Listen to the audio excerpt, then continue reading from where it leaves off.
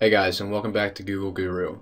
Today I'm going to focus on one of my favorite time-saving tools in Google Docs, and that's keyboard shortcuts. So keyboard shortcuts allow you to perform many of the functions that you use every day in Google Docs while always using your keyboard instead of your mouse. For example, I'm working on a Google Doc right now, so I'm going to go ahead and open up Drive and then open up my document. So a lot of you are probably familiar with some of the more basic keyboard shortcuts, like the cut, copy, and paste functions. For example, if I select the text, press Ctrl X will cut the text. Then if I press Ctrl V, it'll paste the text. There's also a few keyboard shortcuts that I use all the time that happen to save me plenty of time throughout the day. For example, I can undo and redo by pressing Ctrl Z and Ctrl Y. I can also copy and paste formatting with Ctrl Alt C and Ctrl Alt V, and I can clear formatting altogether by using Ctrl \.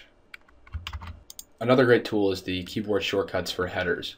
For example, if you're working on a table of contents, keyboard shortcuts allows you to create a much more manageable table of contents.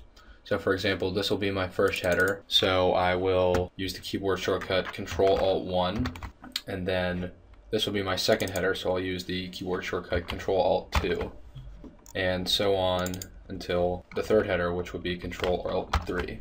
And if I scroll to the top here and I insert table of contents, it will already be created with the designated order I have because of this header format. A couple other useful keyboard shortcuts are the insert link, so I'll go ahead and select the text, Control K will bring up this screen, and I can insert a URL for this link.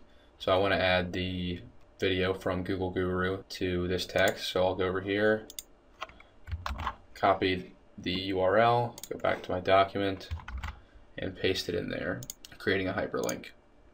You can also search your document by pressing Control F and then typing in your text, and then it will bring up your search term highlighted in yellow.